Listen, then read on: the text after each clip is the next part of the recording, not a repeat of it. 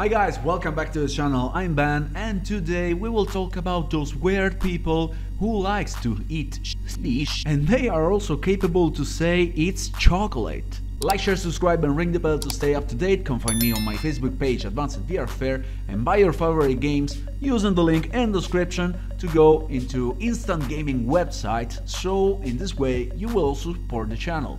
Thank you. Everywhere, in every place, people are talking about the upcoming update for the Quest 2, which will bring the screen at 120 Hz refresh rate. And I already can hear, okay, so now games will be at 120 FPS. Now games will be smoother. Or the worst thing is, now graphics will be better. If you have thought at least one of these things, you're a moron. And if you thought all of them, congratulations, because you are 3 times moron. But please don't be offended. You're maybe just a victim of those web bullshit that goes around from people who don't know a dish about what they're talking. Okay, let me explain better. Let's pretend for a second that right now Quest 2 is at 120 Hz refresh rate. First of all, what it means? It means that the screen of the Quest 2 flashes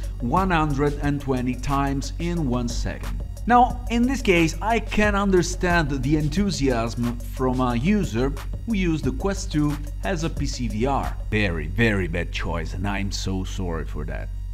Really. Which, having a PC strong enough, can push a game up to 120 FPS, and it means that the graphic card is so powerful that can create 120 photograms each second. And if you don't have any idea on what is the difference between Hertz and FPS, please do not comment. Only in this case I was saying I can understand the newbie enthusiast for this update, and even in this case the newbie is ignoring a big factor that could prevent him in any case to see a real 120 Hz refresh rate, and it's the XR2. Now, what the f you say? What you're talking about the XR2 if we are talking about using the Quest 2 as a PC VR? Right. The Quest 2 chipset, the Snapdragon XR2, do just a little thing while it's connected to a PC.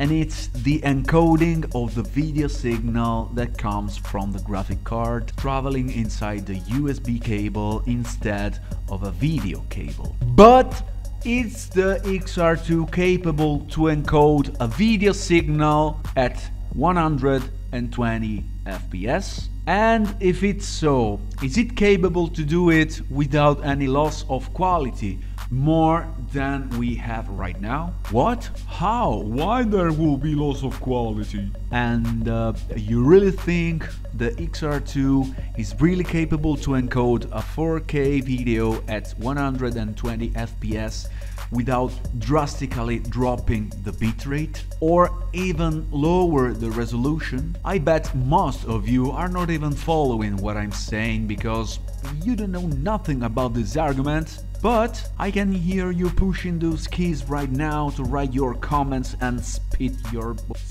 Please don't do it. I will not even waste my time to reply you, because now you are becoming so much, so I have to select the comments to reply. But I promise, if you write in the comment the biggest issue I ever heard in my life, I will reply with a big laughing to tears emoji. Now let's go to the funniest part of this video. I said I will understand the enthusiasm for a user that uses Quest 2 to use as PC VR. But now I ask, you who use the Quest 2 as a standalone, why the f are you enthusiastic about the 120 Hz update? There are very few games that support the 90 Hz, and these games has a poor graphic, for example Beat Saber. So what the f you're expecting from a game that can support 120 Hz? Do you have in mind something called, how was it,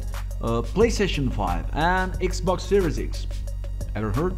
And do you know the power of the GPUs of those consoles? And do you know the games on those consoles run at 60 FPS and can reach 120 FPS interpolated using a specific feature available only on certain games? And so far there are no games that support this feature. And in any case, lowering the graphic. And do you really think a mobile chipset can run a 4K games at 120 FPS? Come on, open your mouth. Oh, how good is this fish? Yum, yum, yum, yum. Now, what I said so far is all technical information about Hertz and FPS. Not my idea, it's not my 2 cents. And now, if you want to hear my 2 cents, here it is. If you ask me, I don't feel the need of a 120 Hertz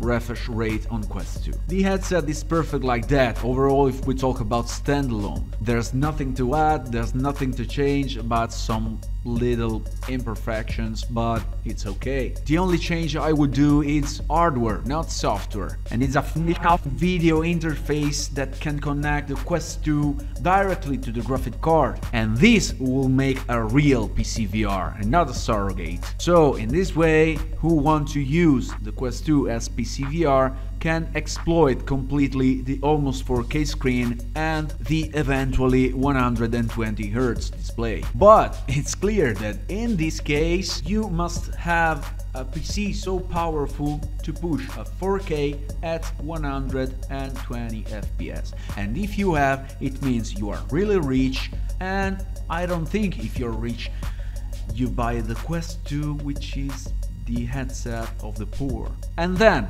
as a standalone, the 120 Hz update is a nonsense. It's useless, because the XR2 will never be capable to encode or handle a 4K graphic at 120 FPS. So if the XR2 cannot push a game at 120 FPS, what's the point of having a screen at 120 Hz refresh rate? Well, unless you want to play Tetris on your Quest 2 at 120 FPS. Oh, how is good Tetris at 120 FPS? Yum!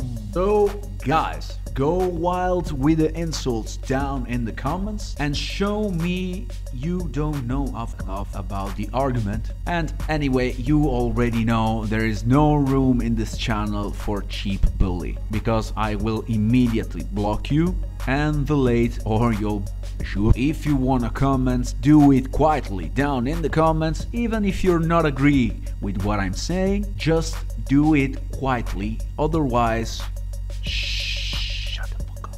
Thanks for watching, like, share, subscribe and ring the bell to stay up to date. From Ben it's all, see you to the next one and see ya in VR. Ciao ragazzi.